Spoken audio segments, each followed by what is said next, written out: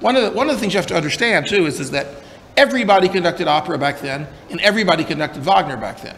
I mean, again, going back to Toscanini, the single conductor he conducted most in his entire career was Wagner, and not Verdi. He conducted more Wagner than Verdi, and more Wagner even than Beethoven. And Victor de Sabata, another great Italian conductor, his favorite composer to conduct was Wagner. And I mean, they had perhaps a different way of looking at it. Puccini's favorite composer was Wagner. I mean, this very strong Wagnerian. Oh yeah. He said, after you have heard Tristan, all other composers are mandolinists in comparison to Wagner. That's right. Yes. Yeah. And he said it's impossible to imitate him. Yes, and Verdi said. Verdi said, it's another great quote. Verdi said in a letter, recently published letter to Ricordi, in about late in the 1890s, he said that the second act of Tristan, he'd been studying the score of Tristan, and he said, the second act of Tristan is the most perfect in the history of opera and the most intoxicating music ever written. This is from Verdi. That was an achievement from Verdi. Yeah. That was an achievement for Verdi. Verdi. Verdi gave compliments to essentially no one. So, Beethoven, he gave some compliments. Beethoven, grudgingly. But Beethoven was long dead too. I've always felt that, you know, there's a wonderful. He was nice to Bellini. Yeah, he did like Bellini. But Bellini died in 1835 or 1836. There's a wonderful sort of illustration of the fact that composers are typically much nicer to dead ones. You know, Beethoven studied with Haydn, and he had a very difficult relationship with Haydn, and there were real problems. I mean, Beethoven had reason to feel that Haydn had shortchanged, and Beethoven had a fantastic scholarship to study with Haydn for 5 years, and Haydn went to London for 2 of those years, and instead of taking Beethoven with him, which Beethoven expected, and so did everyone else, he left him in Vienna to study with Salieri, actually, in Albrechtsberger. Beethoven was not happy. And Haydn called Beethoven our great mogul, sort of making fun of his high and mighty airs, even though he was just a rube from the provinces. And Beethoven felt put upon by Haydn and would say, you know, ironic comments.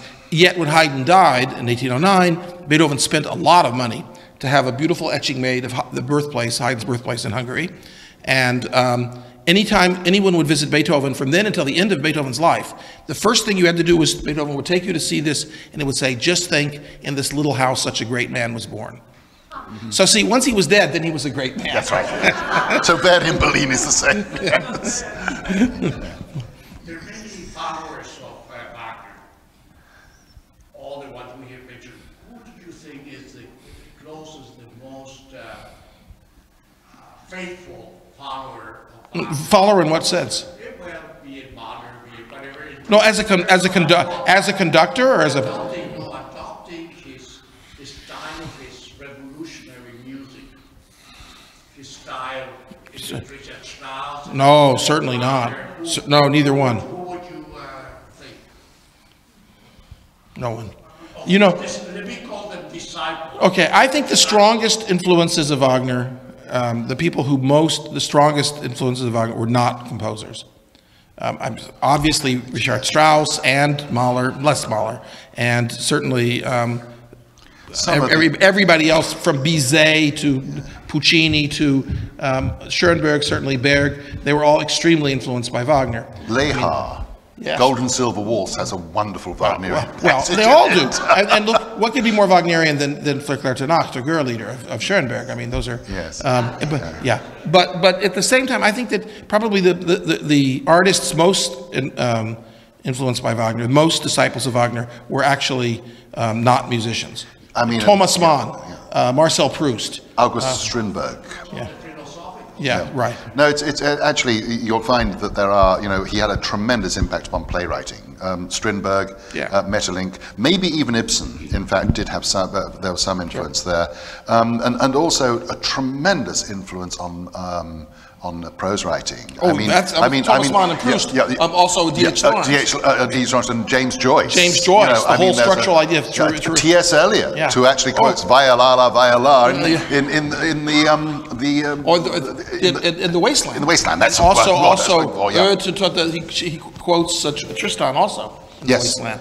I mean, I think he was Virginia Woolf. who regularly attended Wagner performances at Covent Garden. So I think there is that strong influence. I would say that occasionally there are maybe some of the post-Wagnerian composers, Schreker, Zemlinsky, Korngold. There are times when you hear Wagner coming through a little more than just sort of an influence. It's like they're like almost you can almost hear Wagner himself for about 2 or 3 minutes. Humperdinck. Oh, Humperdinck. Yes. Yes. Yeah.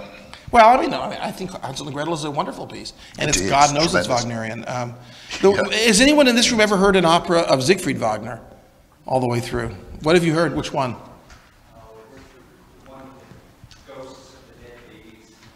That sounds fun.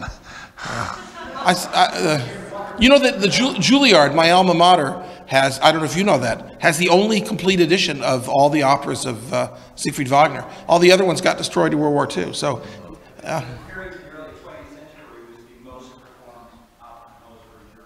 which was? Siegfried Wagner. Yeah, because he wrote sort of relatively light fairy tale children's operas. Yeah. Yes. Mm-hmm. No, they all sound like bad. They sound like sort of lesser Humperdinck. They sound like they sound like Hansel and Gretel without the tunes, and that's it's like somebody said that some work on Broadway was like Parsifal without the jokes. That was what Noel Coward said about Camelot. Oh, yes. Okay. Yeah. Well. Oh, Wagner had an enormous. First thing, Proust was completely wacky about Wagner. Mm-hmm. Wagner's influence on Proust is quite several. The biggest is that À la Recherche is organized very much leitmotivically. And so he very self-consciously uses the concept of motives and things that change, come back, and always with a different perspective and time. Yeah, but even little things like the telephone ringing or notes or all sorts on many, many different levels. Excuse me, that's my glass.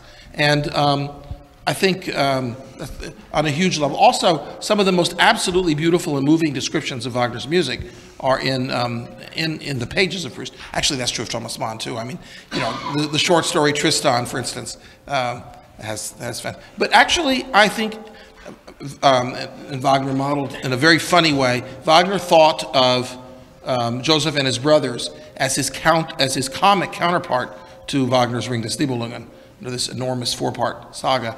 And it's very different. Yeah, God knows. Oh, I agree. It's very different.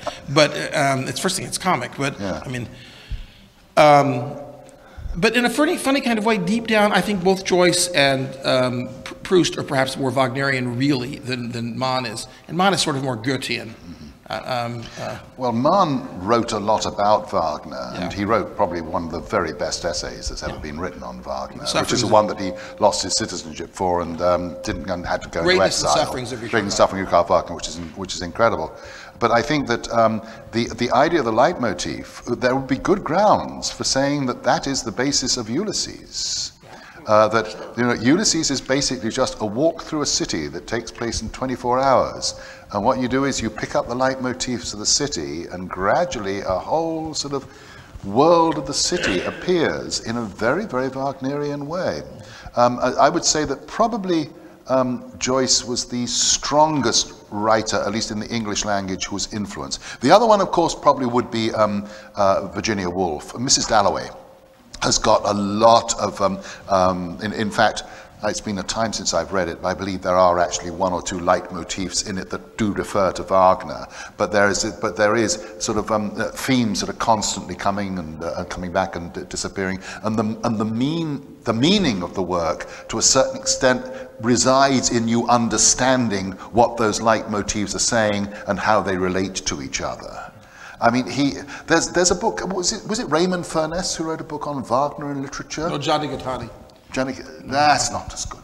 No, Raymond Furness. Raymond Furness did one that actually is worthwhile looking at. Okay, I don't know that book. Another Joycean work which is extremely Wagnerian, perhaps almost too abstractly Wagnerian, is Finnegan's Wake. I mean, I say that with regret. It's not that I don't think that good music is being written today, but I don't think that any music has the stature, influence, or power that Wagner had in its time.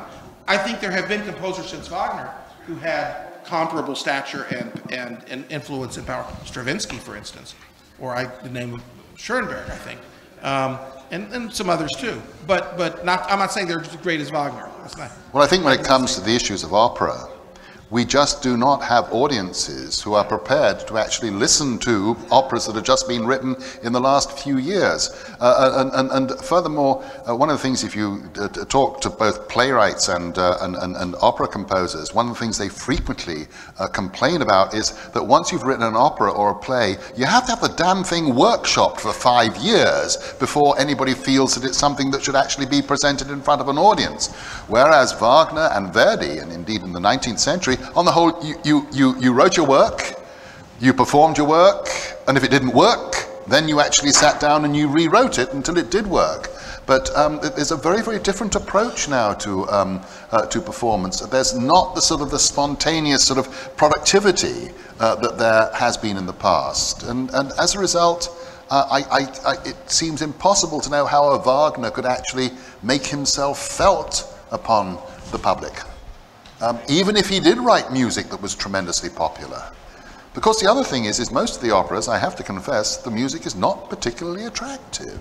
Or interesting or good. Or interesting or good. I mean, there's so many modern operas one listens to who just say, but why didn't you write it this way instead? Why didn't you write music that I want to come back to listen to again? And that very rarely happens.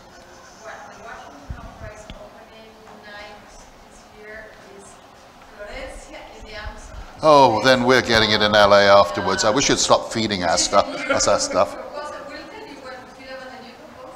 Oh, well, no, he's no longer new. He's no longer with us, the composer. That was Daniel Catan. Yeah, but yeah. We have a question over here. Yeah. What about the role of folk music in American civil rights movement? We keep hearing that this was a big thing. I'm not competent. I'm sure it is, but I'm not competent to speak on it. I just don't know enough. Yeah. What do you think of Adams as an opera? The which? John Adams. John Adams. Oh, I like his stuff. Yes. That makes one of us. Yeah. I enjoyed the Gospel According to the Other Mary. That was actually quite an interesting piece. Right. Okay. Well. I know you can tinker around, not tinker around, you can actually change, you can't change the opera, but you can change the staging, and you can try to play with, the themes are timeless, so you can try to play with it by changing the staging. What about actually doing something with the music itself? Carson wanted to. I know, and the only thing people have done with the music itself is cut it, which they used to do all the time, and nowadays because of one of the few good things about records is that it's made people used to complete performances, so they no longer cut Wagner very much. But Carson wanted to, and he wanted to change the story, change the music, and change the words. And with Bach, you can hear Bach play the jazz sound, electronic sound, all kinds of variations of. You know, there are a lot. Let me give you.